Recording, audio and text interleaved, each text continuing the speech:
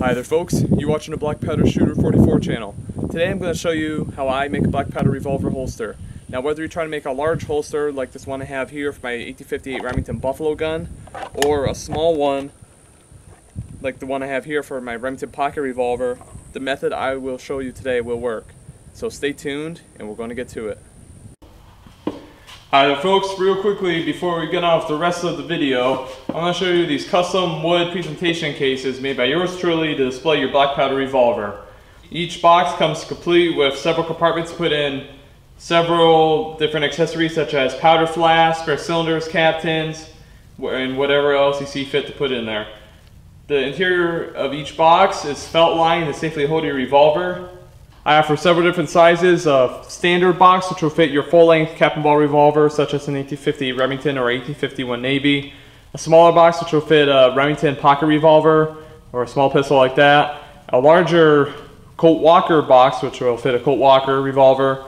And an even larger box which will fit an 1851 Navy buttline special revolver or an 1858 Buffalo gun. To get one of your own, you can find them for sale on my eBay store, and I have that link down below in this video's description. Go check that out when you have the chance. Now, let's get on with the rest of the show.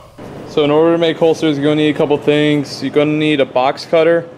I'll pick this up for Harbor Freight, $2. Some extra blades, another $2. This box will keep a whole bunch of stuff. You're going to need some cotton swabs, cotton balls rather, for applying dye. And some of these spring clamps. Pick up 3 or 4 of these. You can even use some of these small ones. Pick up about 4 of those depending on the size of your holster. Contact cement. This stuff goes pretty far. You're going to need that. And your dye. And this is just some cheap dye that I've had for a while.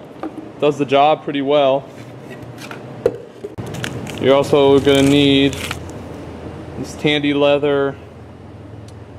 You know, I don't know what this tool is called. It's a groover. It's an adjustable groover. You're going to need one of these. And your thread. You can pick this up at your local craft store. It's where I get it. How much is it? $4. Leather snip is optional. Or you can just use the box cutter. An awl. Pick this up on Amazon.com. You're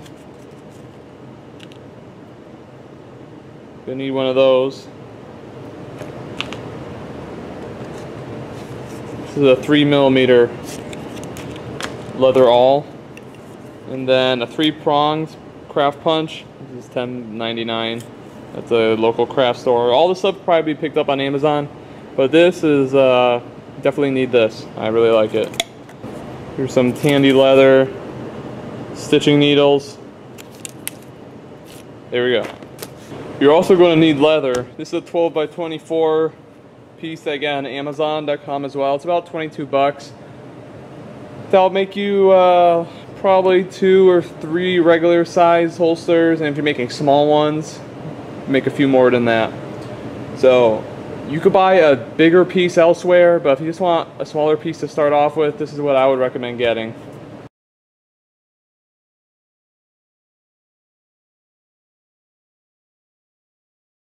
Okay, so the first thing we need to do in order to make a holster is to make a template off paper, and this is Posterboard. You get at Walmart for 33 cents for a big sheet of it. I'm going to be making a holster for the 1858 Remington today. So I'm going to go ahead and get started. What I need to do is fold the paper over and get a creased edge. So we're going to do that. This one here I did previously and it's a little too small, so I'm going to myself a little extra room. Try to do it evenly. So we got our edge here. What I'm going to do now is put the revolver on the edge. Make sure it's right down the middle. Make sure the front sight is right on the crease. And make sure the hammer is on the crease. What I'm going to do is I'm going to fold the revolver over just like that, over the line. And I'm going to take our compass.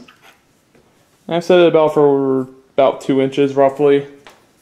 And what I'm going to do is I'm going to go around this side of the gun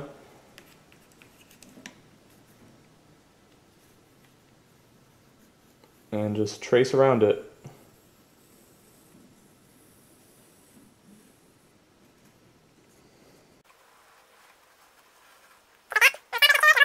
Okay, so we want a bit of the trigger guard sticking out of this holster, so what I'm going to do is I'm just going to draw a line from about here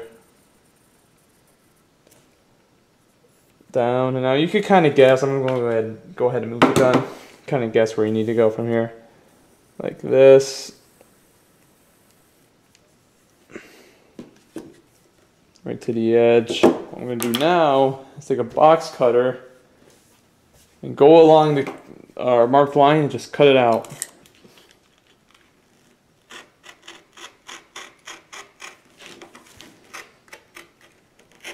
So we got one side cut out. What I'm going to do now is I'm just going to flip this paper over on the crease, and I'm going to trace this out on the other side. So I'm going to go ahead and trace this out now.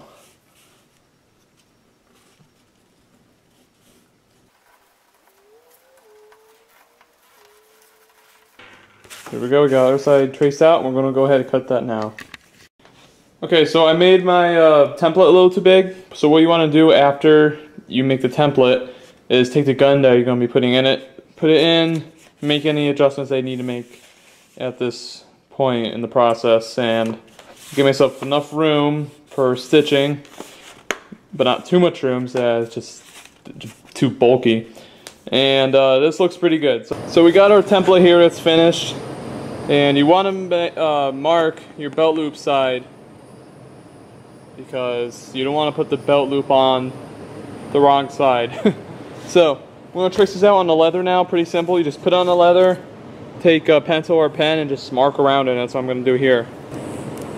I'm just going to go all the way around our template here. So we got the template traced out. What I'm going to do now is just cut around it. Now you can leave extra room so that you could cut it out further later, you know, cut a couple inches out. But what I'm going to do, I'm just going to cut along the line. Just going to go for it. So what I'm going to do is just cut along that line of our box cutter. You can use a leather snip, you know, whatever you want to use. Alright, our next step is to make a belt loop. And here's the belt I'm going to be using with it. So I traced it out on the leather. I'm going to go ahead and cut it out now with the box cutter.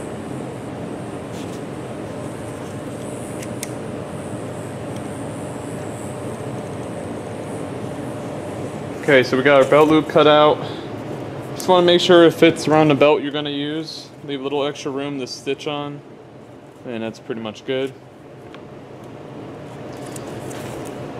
And I got the rough form of the holster here, just to see what it would look like. So I'll take the pistol out. Now we're just going to dye everything. So I'll take these clips off real quick. Alright, so we're getting everything dyed up. Soak the cotton ball in the dye. And just go over our holster here.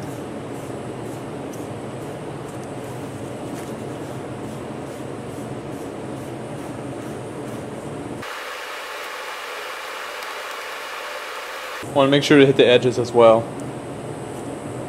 Okay, so I got everything dyed up, but what I neglected to do was use our tracing tool and going around this. So what this does, it makes a line, a guide for when we're stitching later. And I should have done this before I dyed the holster, but I'll just touch it up after I go through. As you just go to the side of the holster and you just go around. Very simple.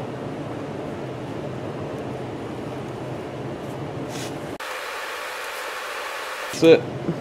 I just go around one side, I don't go around both sides. Just go around one side and I'll do the job. Okay, so while I'm waiting for everything to dry, that's pretty much all we could do for now. But what I'm going to do next is glue our belt loop together. So I'm going to get our contact cement. Also I'm going to get the belt. What I'm going to do, open this up. Alright. What I'm going to do is I'm going to see how much room I need. I want to leave about the belt's width of room out here, so I could have something to sew on. And I probably should have used gloves when I put the dye on, but whatever. All I'm going to do now is put some of that contact cement on the leather belt loop here. I'm just going to press it together when I'm done. Okay, now simply just going to press these two ends together and put a clamp on the end.